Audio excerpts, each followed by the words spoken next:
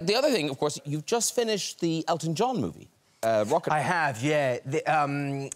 That's you as Elton. Wow. This hat is both functional and stylish. I've had to shave my head because I had all my hair kind of thinned out for the role and my hairline shaved up. And, OK. It has been probably the single greatest experience of my life making Rocketman, and I'm incredibly excited to share it with everyone. Oh, wow. Yeah. Because now you're meeting up at Elton this weekend, apparently. Yeah. I mean, I don't need to pick up that name because you dropped it for me, didn't you? Yeah, well, you know, playing him in a film. I am, yeah. No, he's been amazing, actually. Really, really supportive, and he's a producer on the movie, but we've kind of really gotten to know each other a bit, and...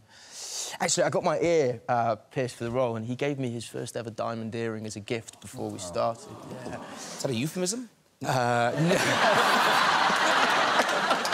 Is that something I don't know about? I'm horrible. But you... Now, am I right in thinking that in the film you do the singing? Yes, every note is me. Yeah, I do. Yeah. I mean, I knew you could sing. You can sing. Yeah. I mean, well, I'm not going to big myself up to Bublé backstage. No. No. Do you know it's what? like, Bublé, lovely to meet you, mate, but hey, I've got, you know, got a few notes. You guys both are great singers. You're both. Do you sing too? Yes, Harry sings. I know it because I've watched her in the movies where she sang, and she's great. Yeah. And now you together. We are. It's a super group. I'll be the manager.